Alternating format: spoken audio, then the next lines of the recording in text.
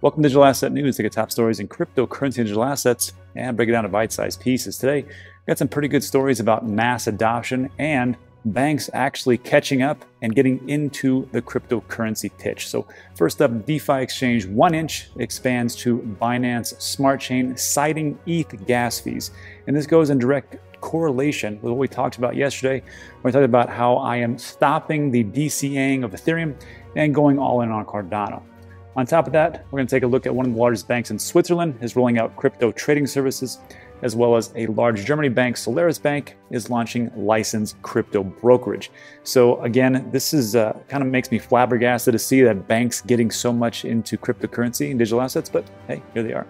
So we'll go over those two things, but first take a look at what's going on in the market. So today it is February 26th, 8:30 in the morning, getting things done early. Let's see what we got as far as the market. So Bitcoin continues to drop a little bit over the last 24 hours, looking at 9% loss, and we're looking at 46,488.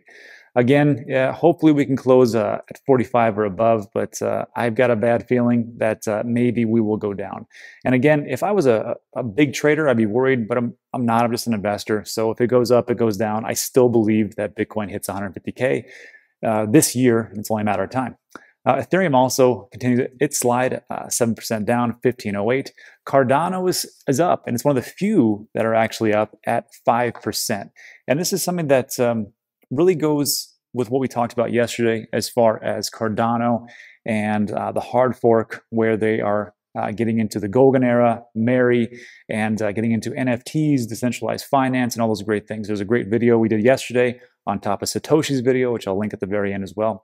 And this is, again, what I was talking about before. So I think it's going to be a pretty great year for Cardano, and this is just the information we have right now. I'll get to that more about that in a second. So we've got those three things going on. Binance coin is still slipping, which is kind of surprising, but in over 1 hour, like 0.79, but still it's at down 12%. But it had a massive run. You have to remember that it was at 226. I think it almost it was above 280 at one point, and we. Just a couple of weeks ago, I believe it was below 100. So, I mean, it rocketed all the way to that fourth position. It overtook XRP, it overtook Tether, it overtook Polkadot, overtook everything. And now it's sitting, pretty firmly where it's at right now. Polkadot's up a little bit, sure. XRP, watch out, down a little bit. But again, everything is down. What is this one? Dogecoin. Dogecoin, some people have still talked to me and said, oh, it's going to $1. And I'm just going to here to tell you it's not. So what else we got? Nothing really. Let's take a look at the sentiment. Actually, no, let's keep going. Let's keep going down. We never go down. People complain, you never go down far enough. Okay, sure. Voyager token, one of my faves, down 3%, but still, it's above $6. It topped out at $7. I'm still pretty happy with that. Yearn Finance, sure, 1.3. Anything really fantastic? Matic, again, layer 2 solution, sure. They're a Hashcraft. Yeah, I guess. Honestly, it's not really interesting to me. Let's take a look at this projected range. Let's see what's going to happen in the next hour or so. This is what I like about Trade the Chain, sentiment analysis. So, Aeon. It could go up 15% in the next hour. And it looks like it's going to go up 7% in the next hour based on their 90% accuracy. So maybe you might want to take a look at that. I'm not a trader. I do a little bit. I actually might take a look at this. Reserve right, we've covered that before. I've made a little money on that as far as trading. So yeah, Dent. Still up, man, Dent, 11% in the next hour. Definitely take a look at that. 12% for Matic. This is the great thing about Trade the Chain. If you want to take a look at it, it's in the description. But let's jump into today's top story before I lose my mind with all the different increases that could potentially happen, shall we? All right. So this story caught my eye because, again, it's a correlation with what we talked about yesterday as far as Ethereum versus Cardano. Again, I will continue to hold both. I don't know which one's going to be awesome and which one's going to be super awesome, but who knows? But I will hedge my bet and have both of those. But I will not be dollar cost averaging anymore Ethereum for a bit. I'll just be putting a lot more into Cardano. So this is what's happening. This is very short and sweet. 1inch is a decentralized finance or a DeFi protocol for routing trades. Is now live on the Binance Smart Chain. So just like with Uniswap, which uses only Ethereum tokens, gas, and all that stuff, which is super expensive now. I can't even use it. It just becomes unusable. Now 1inch got the hint and like, you know what? We're out. We're not going to use so much ERC. I mean, we're still going to use it, but we want to be hooked up to that Binance Smart Chain because the fees are so much less, and that's what people want. So it's a very simple thing, right? You have customers, they want something, and you give them that something. It's very simple, and I don't know why it's so hard, but this is exactly what 1inch has done, and bravo to them. It's hedging its bets on Ethereum's ability to handle more transaction volume. That's true. Now, for all the Ethereum lovers, I love Ethereum too, but you have to take a look at what's going on today. And, be like, well, maybe in, 6 months or a year, it might be better. Or maybe I don't know, maybe 2 months. I have no idea. But right now, this is what we got. So why would you do it? If you have, like I said yesterday, you got a dentist down the street who's charging half, or you got a dentist 30 miles away who's doubling up on the cost of a tooth extraction, which one would you go to? Guess, we'll go with that one. Anyhow, the 1inch token on Binance Smart Chain will be used for a bridge between the Binance and Ethereum networks. Great. So, you can have the 1inch token. You can bridge between the two.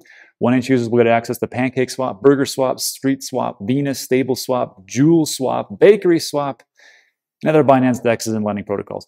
So if you're into that type of thing, great.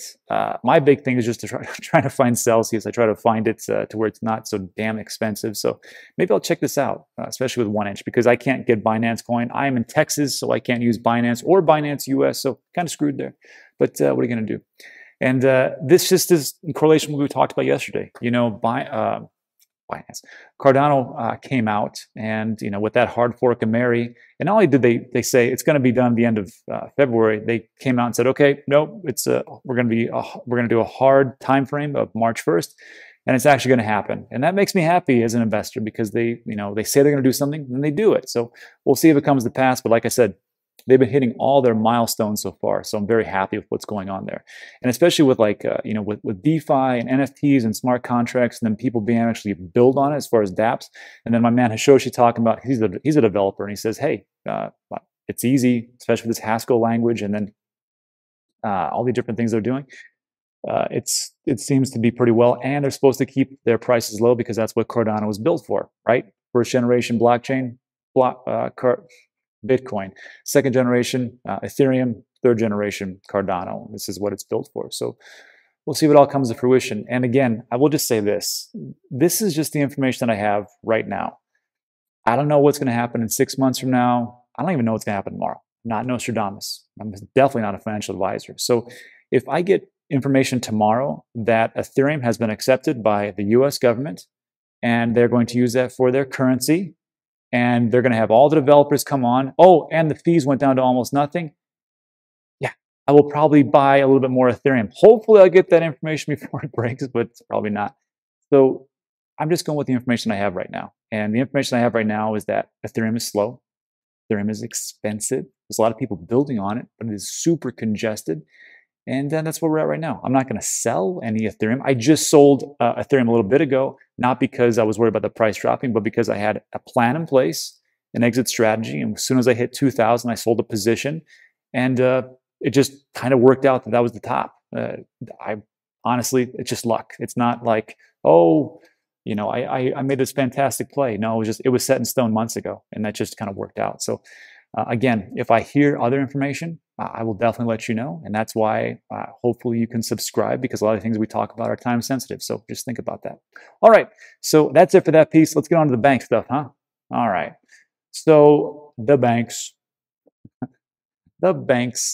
There's two banks, one in Switzerland, one in Germany, and they're starting to get into crypto. What's going on? So this first one, it's called Border and CSCMA, one of Switzerland's oldest banking institution, now provides crypto trading services.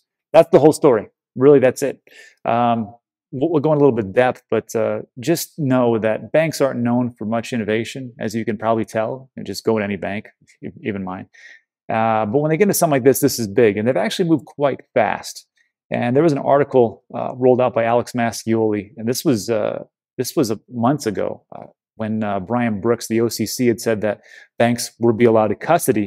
And he's like, they're not going to jump into that. And they didn't for a while, but I mean, here we are. So Bordier says it's partnering with Sygnum Bank to incorporate its B2B, business-to-business banking platform into the firm's infrastructure. This allows Bordier clients to buy, hold, and trade crypto assets on an execution-only basis, which means that Sygnum will only provide a platform for trading and storing crypto and will not offer financial advice to clients. That's great because they give bad advice anyhow. I mean, if you look at JP Morgan, they just came out and said, hey, maybe you guys should put in 1% into your portfolio. And you're like, geez, thanks. Wish that you would have told us about that, I don't know, 3 years ago. Anyhow, so this was interesting. Boardier currently supports Bitcoin, Ethereum, and Bitcoin Cash, and Tezos, which when I was reading this, I thought it was just going to be Bitcoin, Bitcoin Cash, Ethereum, and Litecoin, just the same as PayPal. But the last one for Litecoin was switched with Tezos. And I'm wondering, is it because of the smart contract functionality, or why did they pick that one? That would be an interesting topic to talk about. Maybe I'll get somebody from the bank to come on the show. Doubt it. And to finish up, it says, we have seen increasing demand from our clients to diversify. Oh, sorry. This is why this is done. This wasn't done because they're like, this is a good idea. This just goes back to what I was talking about. You have clients, and these clients want something, and you give them that thing. It's a simple, like I said, very simple thing. This is what the bank did. It said, hey, you guys want crypto? We'll make it happen. And they have crypto. And that's pretty much the whole statement right there.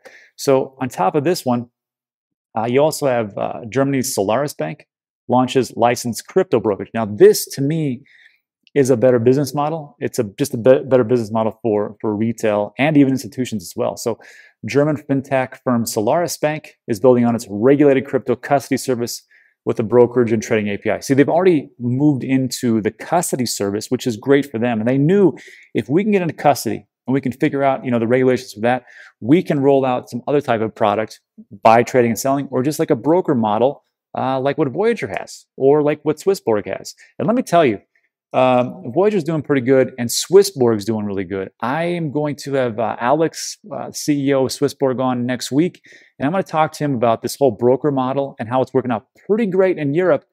And I was actually thinking about this today. I was thinking out loud. I thought, you know what? 2017 was like the year of the ICO. Tons of ICOs, right?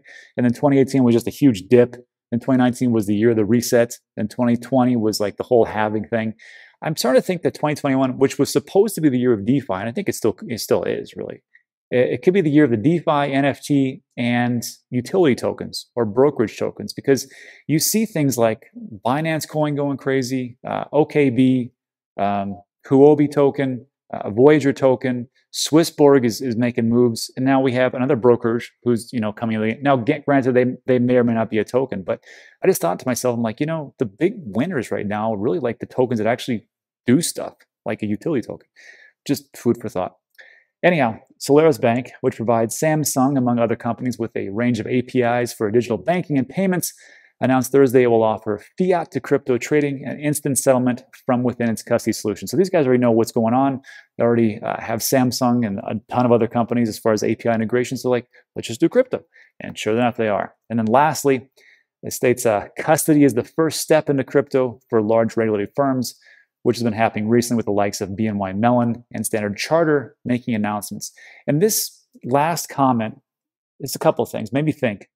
Because, you have BNY Mellon, which is the oldest bank in America. They said, you know what, we're going to start with custody. We can custody crypto, no big deal. And for a lot of people, some people say, oh, you shouldn't help the banks custody because they're evil and blah, blah, blah. Well, look, not everybody's like us, right? Not everybody's like me, not everybody's like you. And they want to go and figure out a ledger or a Tezor and sit down and hopefully write down the mnemonic phrase and not lose it. And then deal with, the 5 kids and the 2 jobs and the social life and everything else. Like, you know what, I don't care. Somebody do this for me and let me get in the game. Great. Have BNY Mellon do it or other banks do it. I'm okay with that. It's fine. But if you look at what this article has talked about, I said, look, BNY Mellon's getting into it. The German bank, Swiss bank. I think as we start to see more banks just put their toes in the water and they say, hey, let's do a little custody. Now let's do a little trading. Let's do a little brokerage. And before you know it, the banks, which I thought were going to get blockbustered, come around. They got a whole new bag.